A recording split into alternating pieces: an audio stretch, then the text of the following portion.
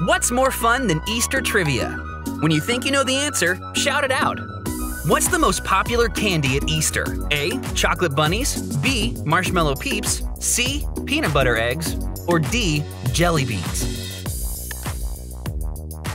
Peanut butter eggs. All right, next question. How many marshmallow peeps are sold each year?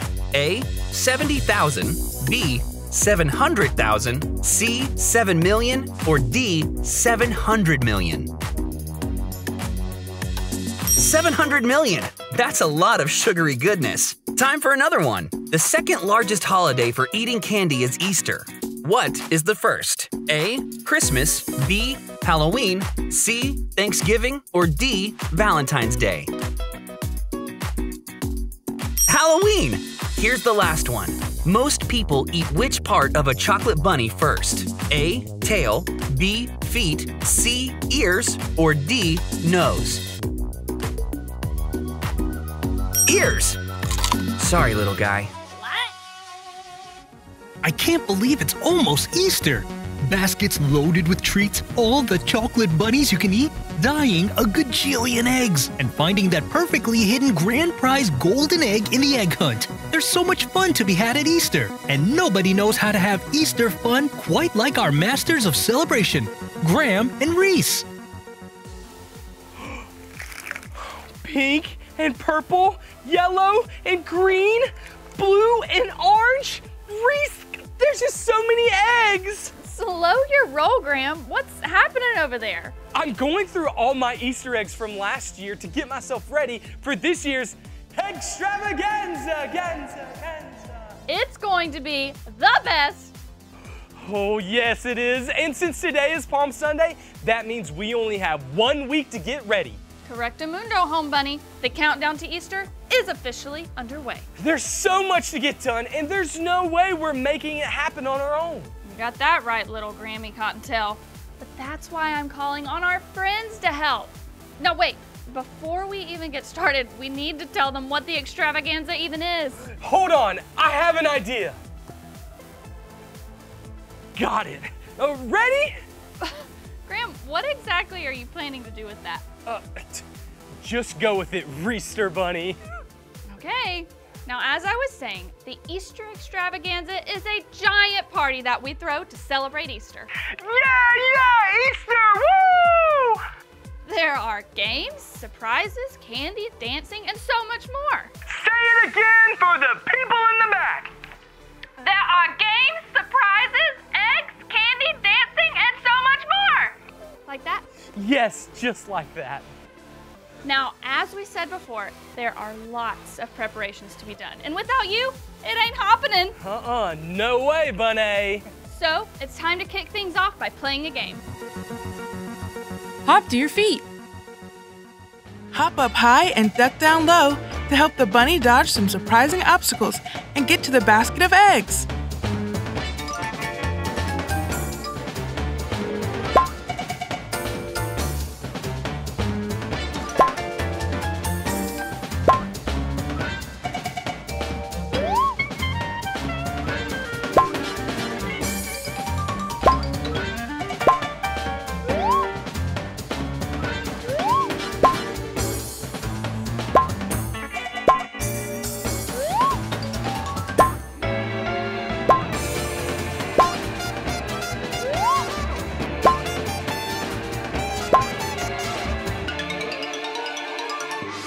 Great job! You can take a seat. So fun, and we're just getting started. Check this out.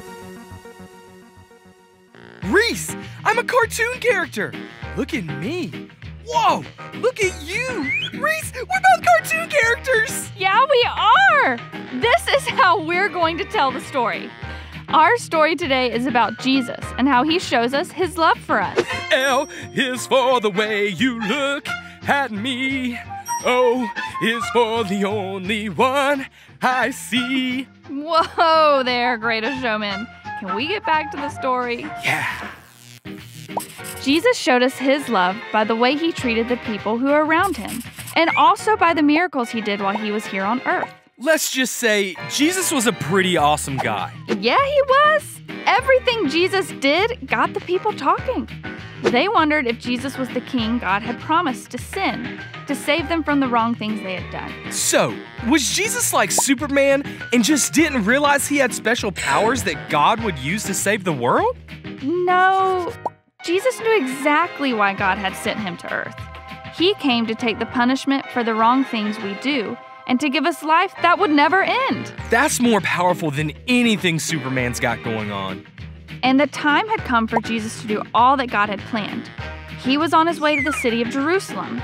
And when Jesus got there, he rode in on a motorcycle. Oh, and that motorcycle had sidecars for his disciples, and the sidecars had sidecars.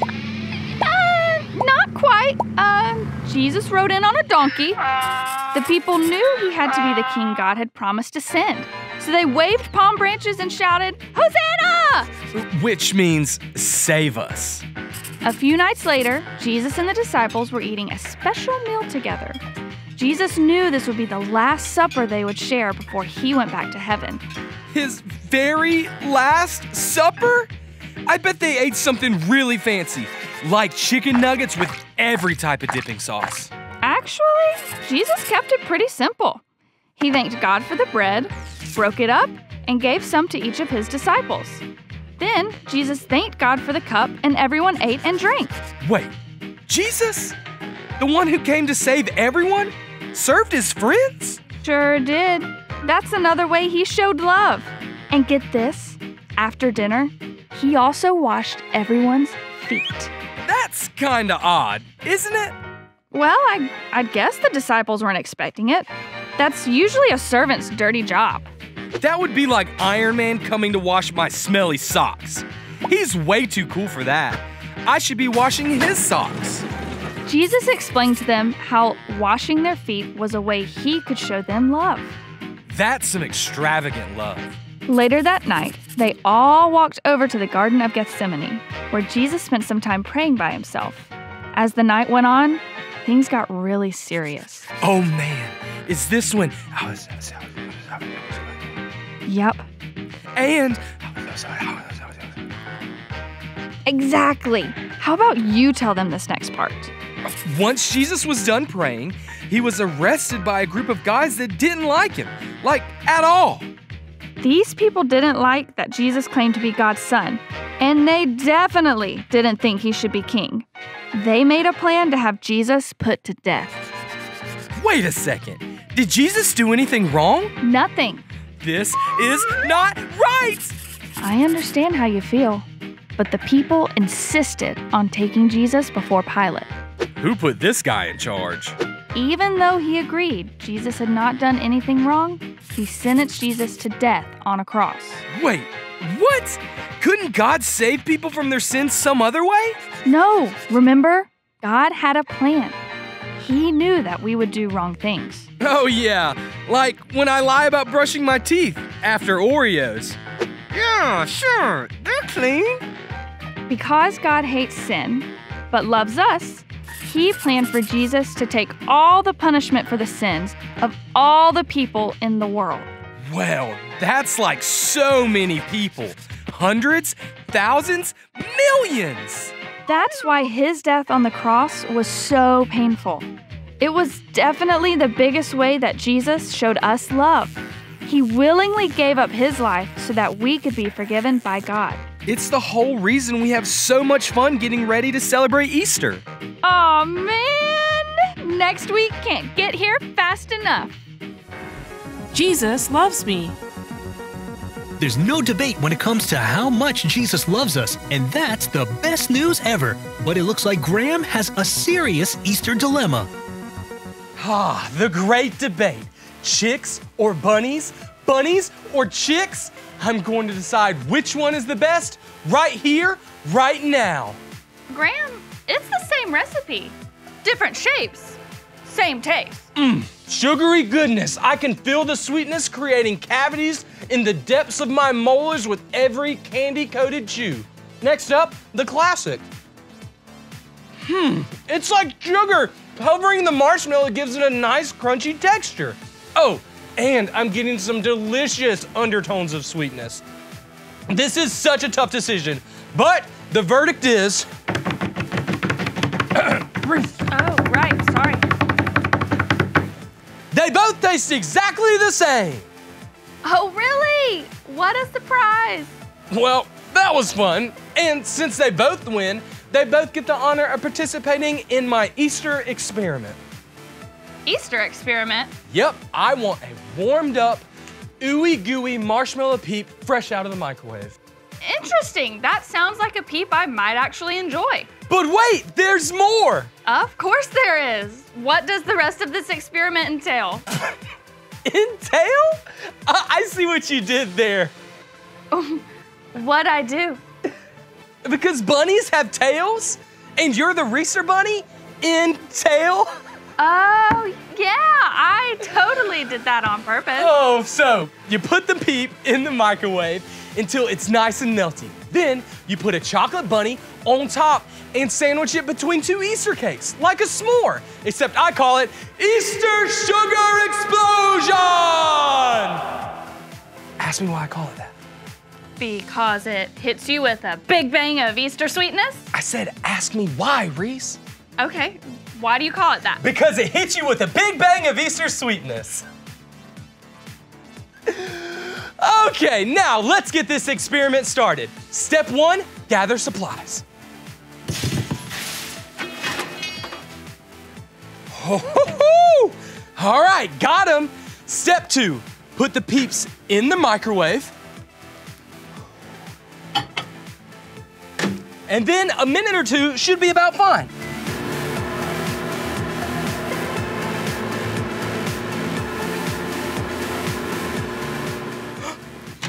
Houston, we have a problem! Oh. Whoa, I think you microwaved them a little too long. Let's try again with the extras. Extras? Graham, those were supposed to be enough for next week's Easter Extravaganza celebration. What are we going to do? Well, we're in luck, Reester Bunny, because I know just the way we can collect some more. Let's play Spot the Peeps. Find all the peeps before the timer runs out. Count them as you spot them. Ready? Here we go.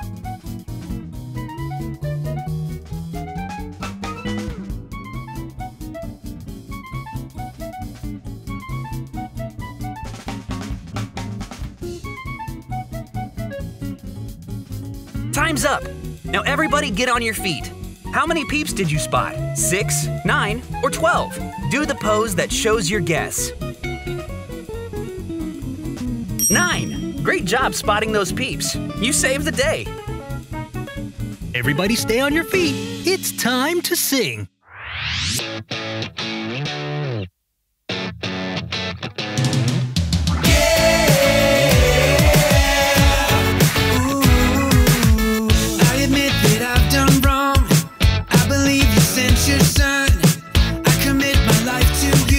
Because of your great love, I admit that I've done wrong.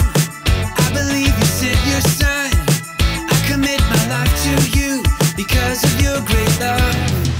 My God made a way for me to be his friend, and I know Jesus died for me, and I will follow him now. My God made a way for me to be his friend, and I know Jesus died for me, and I will follow him now. Ooh, yeah. Ooh. I admit that I've done wrong. I believe you sent your son. I commit my life to you because of your great love. I admit that I've done wrong. I believe you sent your son. I commit my life to you because of your great love.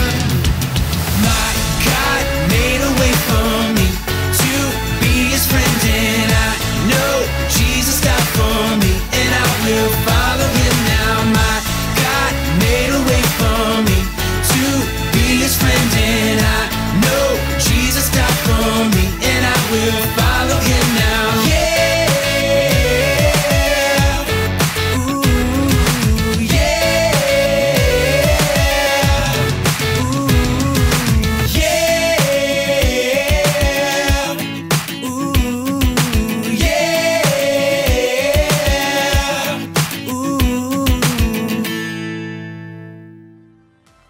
take a seat and check this out.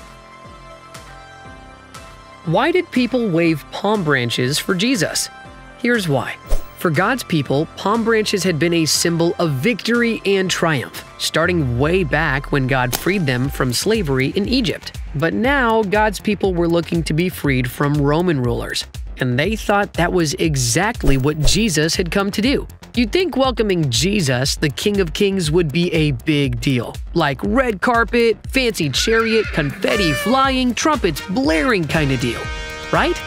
Not quite. Jesus made his triumphal entry into Jerusalem by riding on a donkey. The people laid their cloaks down on the road and shouted, "Hosanna!" as they waved palm branches at Jesus. By waving these branches, the people showed that they believed Jesus would finally bring them the victory over Rome they'd hoped for. But God didn't send Jesus to lead an army and free them from governments or rulers. Jesus came to save people from so much more. Just a few days later, Jesus died on the cross and came back to life, defeating sin and death forever. It was the greatest victory of all time. Jesus made a way for everyone, everywhere, to have a friendship with God again. Palm Sunday reminds us of just how much Jesus loves everyone, including you and me, and the victory he gives to us when we believe in and follow him. And that's why palm branches were waved for Jesus. Jesus loves me.